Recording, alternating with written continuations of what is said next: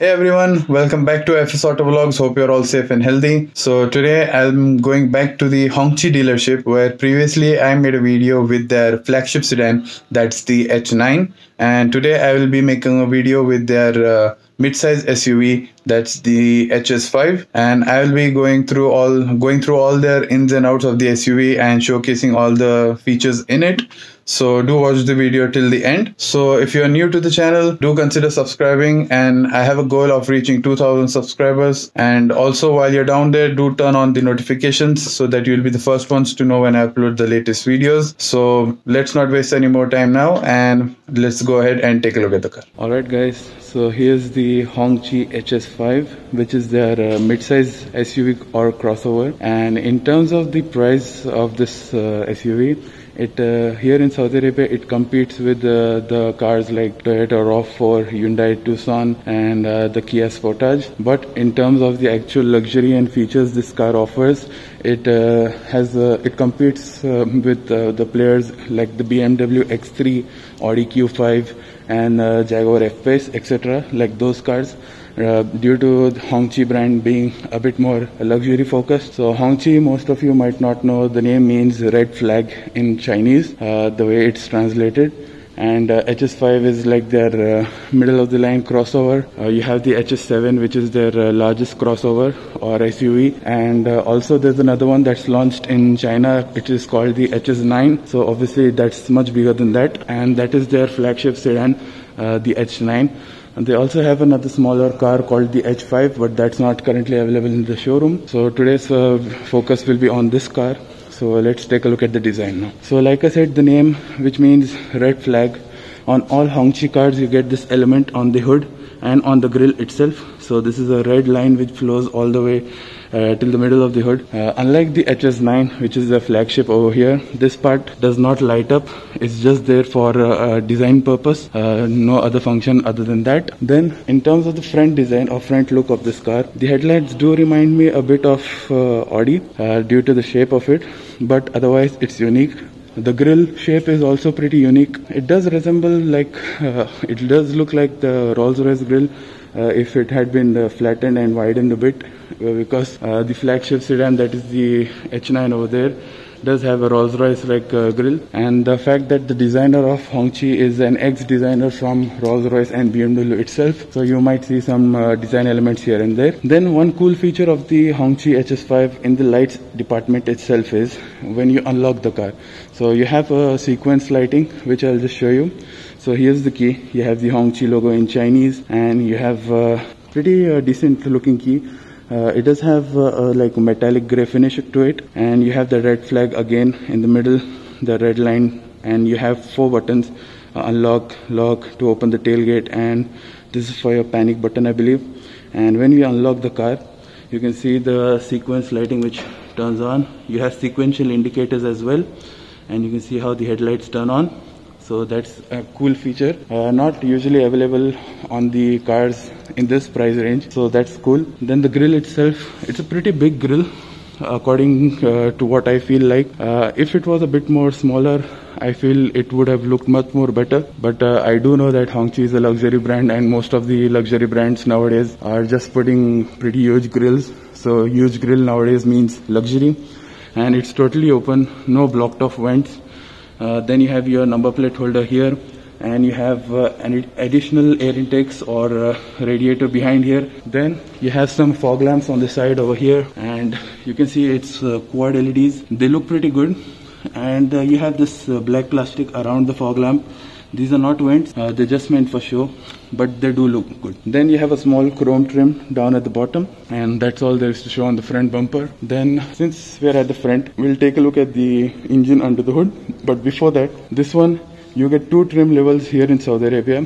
We have the comfortable or comfort, and you have the deluxe. So the comfort only comes as front wheel drive, but the deluxe, you get it as an option, either front wheel drive or 4-wheel drive, and this particular model is 4-wheel drive. So you can see all the features here. So if you want to take a look at it at your own pace, you can pause the video and go through them. So I'll just you can see you have your engine 2-liter turbocharged, and maximum torque 340 Newton meters, that's 250 pound-feet.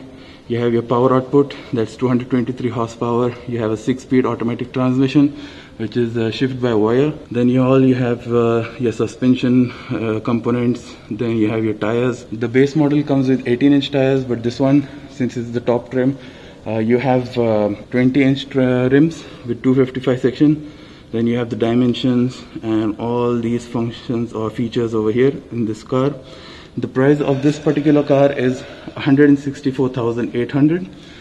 So it does compete with the cars, like I said, the Toyota RAV4, the Hyundai Tucson and the Sportage in terms of price. But as you saw in the terms of features, it does punch its way to the BMW X3 and Audi Q5. So now what I'll do is just open the engine bay and we'll take a look at the engine. So here's the engine bay. Nothing much to show, I know that. Since everything is covered in plastic, you just have that small 2-liter turbocharged engine. You have the Hongqi logo here, and the only things you can access is the windshield washer fluid. I'm not sure, I think that's the coolant, and you can access the battery, but other than that there's nothing else you can access. So like I told you, this car produces 223 horsepower with 340 newton meters of torque. That's 250 pound-feet of torque. It's attached to a 6-speed automatic shift by wire, and that's all there is to show. So now let's take a look at the side design. So the side of the car does look pretty good. You don't have much of a resemblance to any other kind of car. The design is unique to Hongqi, which I like. Normally you don't see that on Chinese brands. Most of the designs are a copy of other brands, but this is good. On the side, you can also see on the headlights, you have the Hongqi logo here with some design etching over here. Then in terms of the wheels, like I said, since this is the top model or top trim, you do get 20-inch rims. They're sitting on Michelin tires, and the design of this rim is something I like quite a lot. You have this diamond cut finish, and the nuts are covered by this nice plate with the Hongqi logo in the middle. And these are 255 section tires with a 45 series sidewall. So that's all there is to show on the tires front or rims. Also you have some parking sensors over here. Then on the side you have this design element again with the red flag theme coming back, and it's a fake vent basically. It's just there for design purpose. Then you have a nice design on the side mirror itself. It's mounted on the doors rather than on the A-pillar. You have your indicators on this side. Let me just show you how they work. There you can see, and you have your camera for your blind spot and 360-degree camera assist. Then at the bottom itself you have a nice chrome trim. Nothing much flashy, and that's what I like. It has a bit of a understated look, not overly flashy, and because of that I do like the design of this. Then the window trim is also in chrome, and it surrounds all over here. And since this is meant to be a luxury car, not a much sportier model, so the chrome does work here. And also on the door handles you have chrome on the top and body color at the bottom. So that's all. Then at the back you don't have much of a sloping roof design though, and you have some roof rails also in that silver finish. Then at the back, same size tires, 20-inch wheel with the 255 section tires. So that's all. Then we come to the back. Now at the back, design also is pretty good. Again, it's not a copy of any other car. It does look unique, so that's all. And the roof spoiler, you can see it has its own design element, even though it's not open. It's just there for design, and it does look good. You have a shark fin antenna at the top. Then you have your third brake light with another camera over here. You have your windshield wiper. Now this thing is something I'm not a fan of. I usually like windshield washers or wipers if they're integrated here. It does look much more cleaner, but they have integrated it here, so not a big deal. Then you have your Hongqi logo here again. You have some Chinese, which I don't know actually.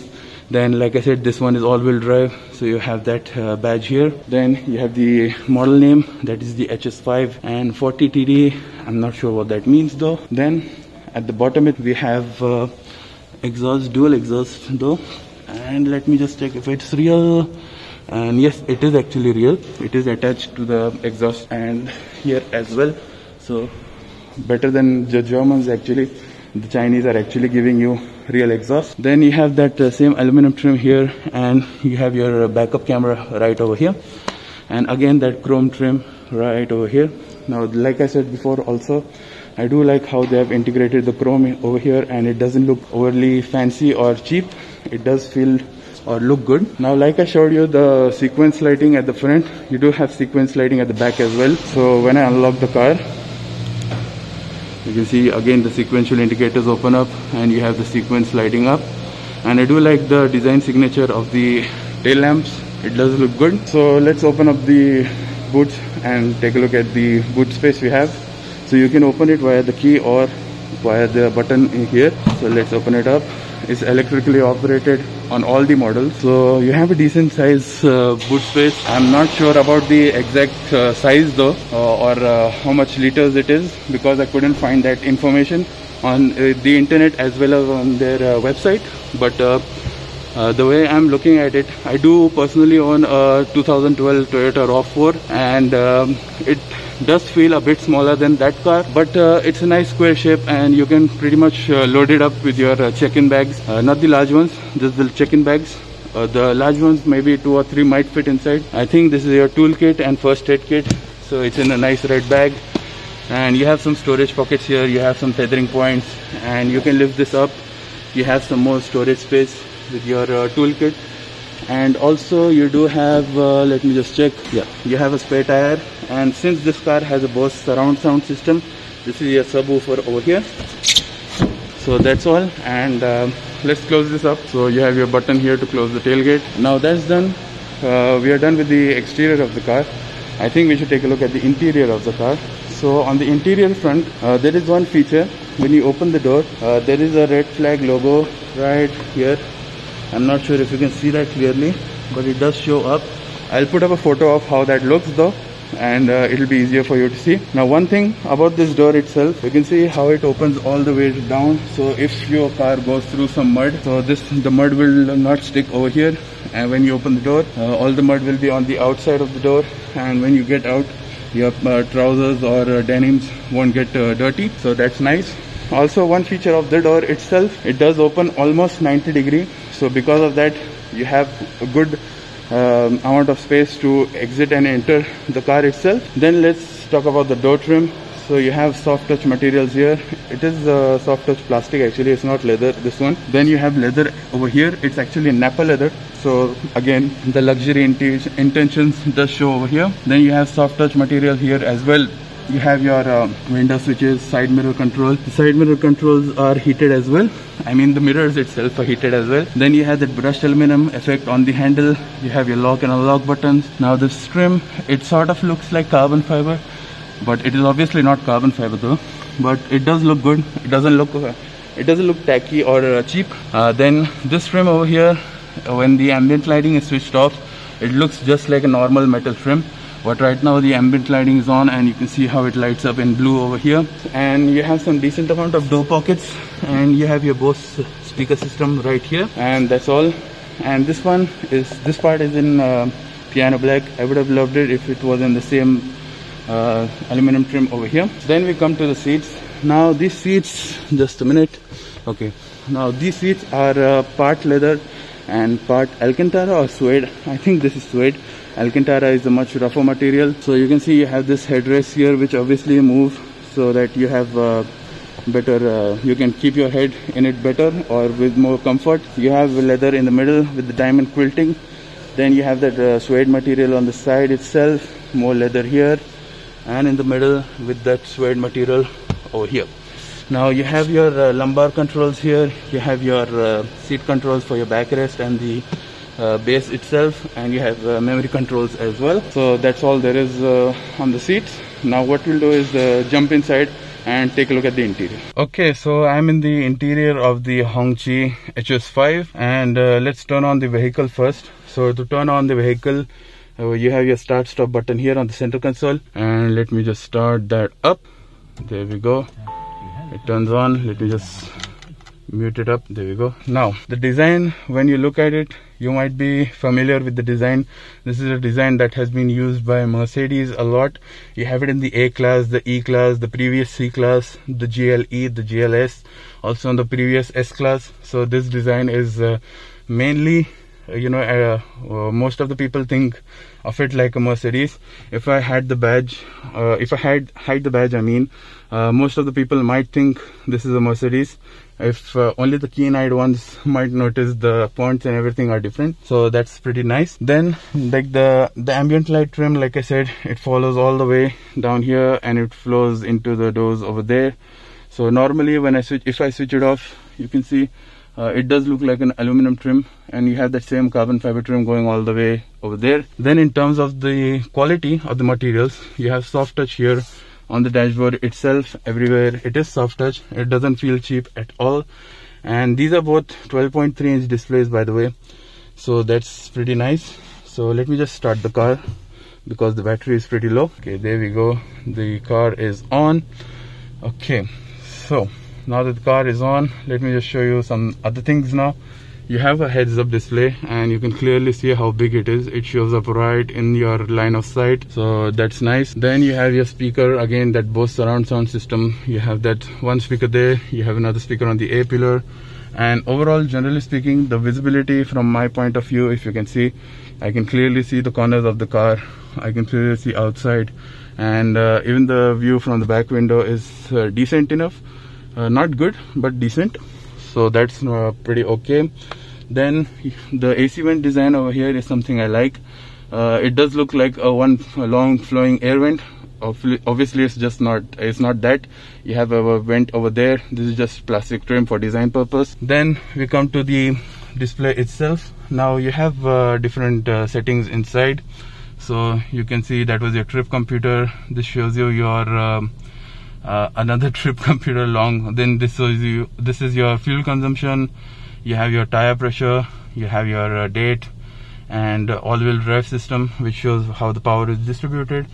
If you don't want that, you can switch it to navigation, and that will show up there. Then you can switch it to your phone connections or Bluetooth. You have your media controls, then you have your radio controls, and that's it. Other than that, you don't have much settings on the main display itself or the instrument display.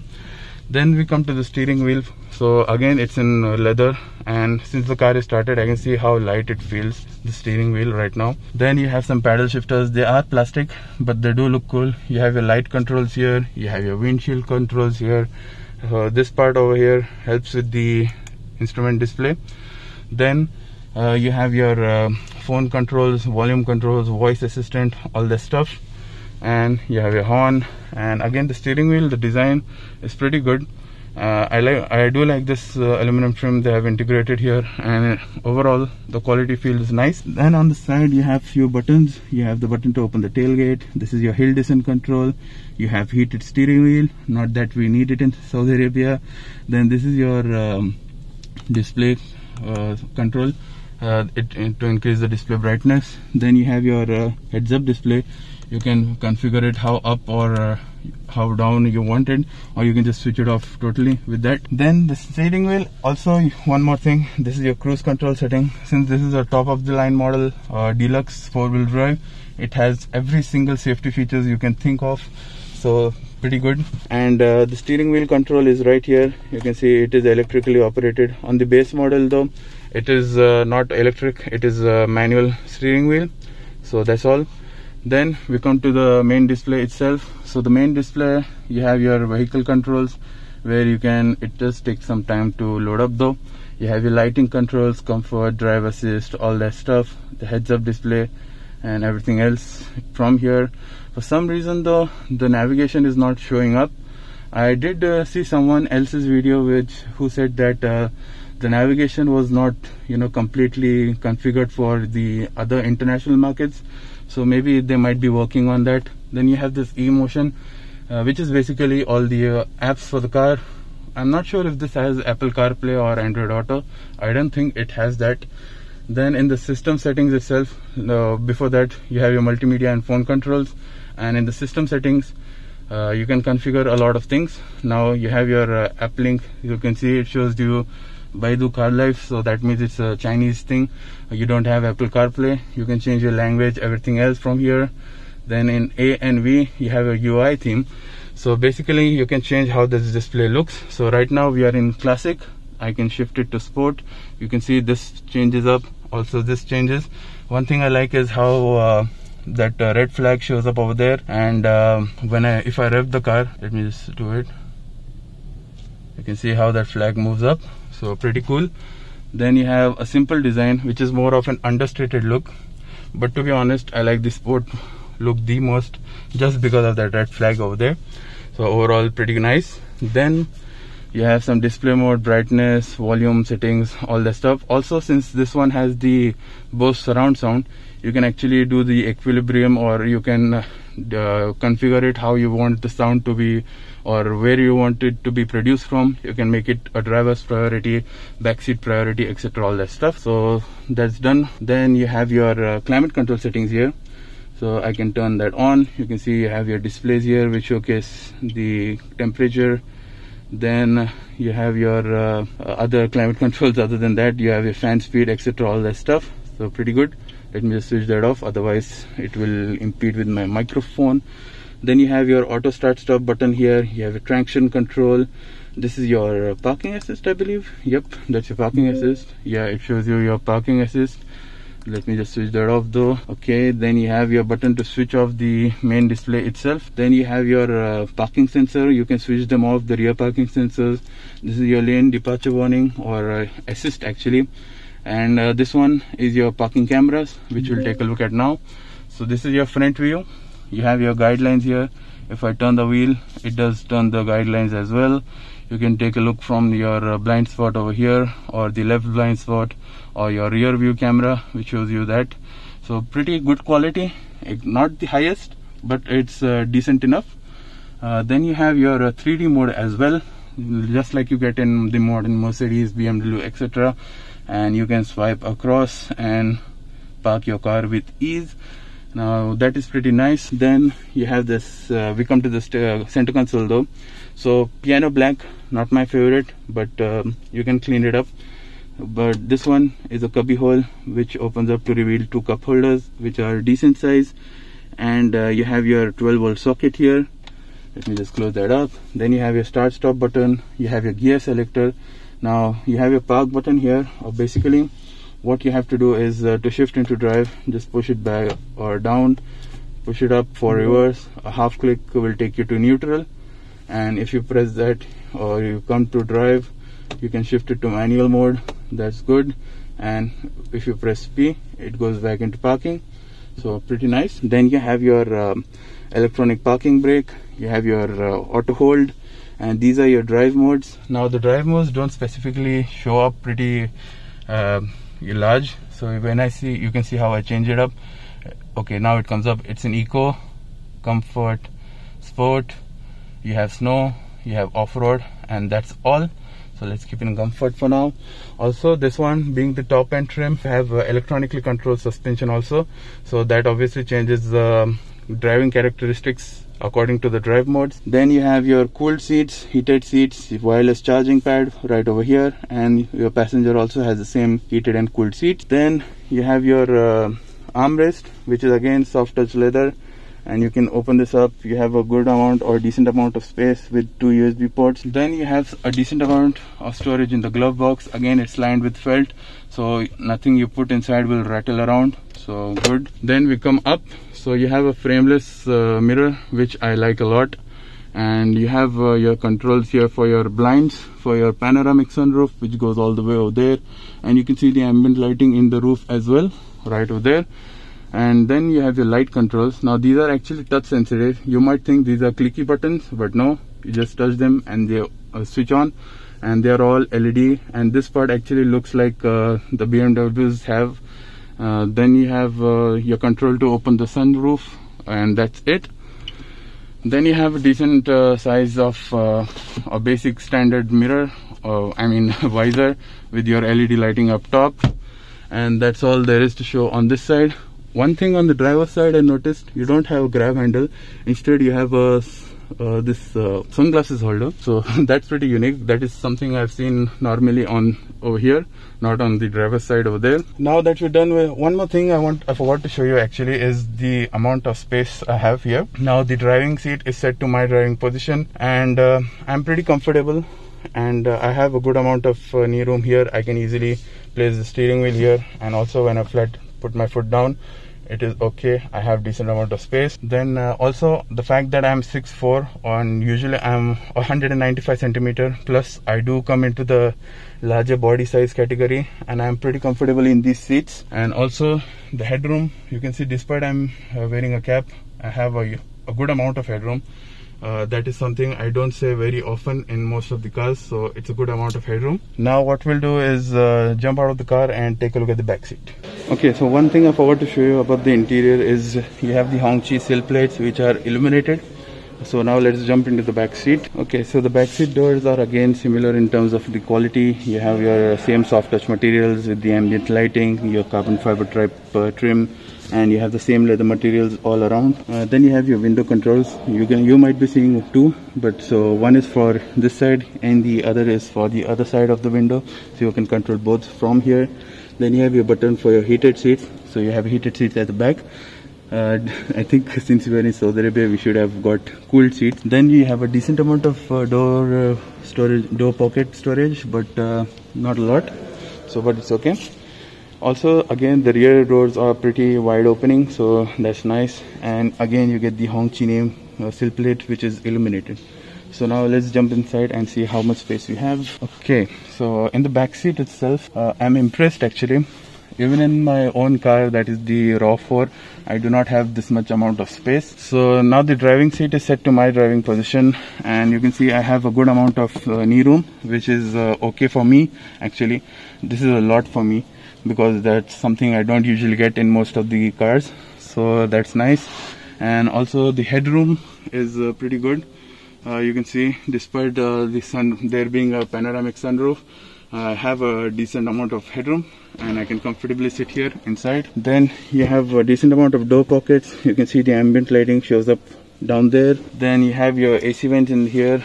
And what else do you have? Okay, so let me just zoom in for you guys. So you have a 12-volt socket with 2 USBs, so that's nice. Then what else do we have? We have reading lights right over here, again with the touch sensitive control, so that turns on.